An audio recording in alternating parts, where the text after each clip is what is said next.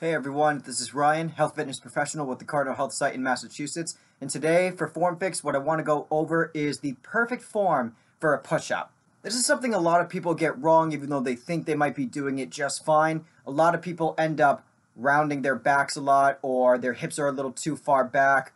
So what I want to do for this video is go over 3 specific areas where a lot of people get the push-up wrong. Those 3 parts are, like I said already, rounding of the back or too much bending at the hips, and more specifically, where you can put your hands when you do push-ups. So, let's get started right now.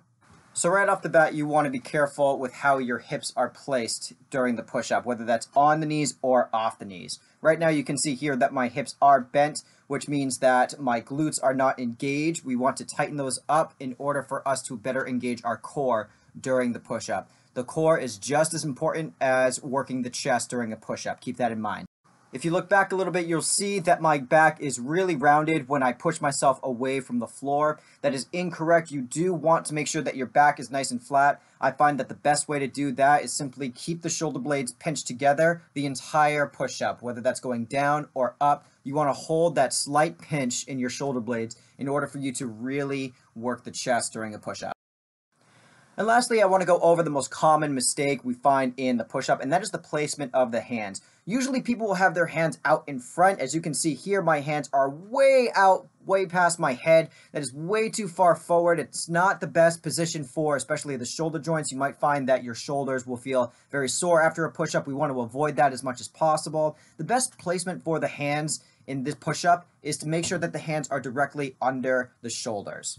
So let's go over some correct forms for the push-up. Like I said before with the hips, you want to make sure that you're squeezing at the glutes. That's going to really help bring the hips forward so that you can engage your core better. And you also want to make sure that your hands are right under the shoulders. And do your best to lower yourself down as close to the floor as possible with your head and your chest before you come back up into the full push-up with the straight arm.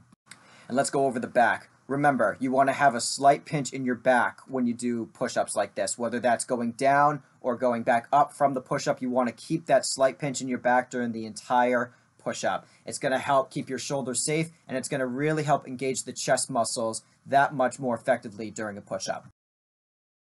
And before I forget, let's go over the width of the hands. You want to make sure that your hands are just a little bit wider than your shoulders.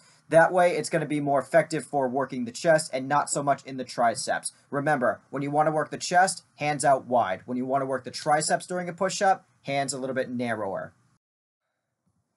So that's it for today's Form Fix. Thank you for joining me. If you have any questions for us, you can always leave those questions down in the comment section below under our YouTube page, or you can always email us at our Cardinal Health Fitness Center inbox.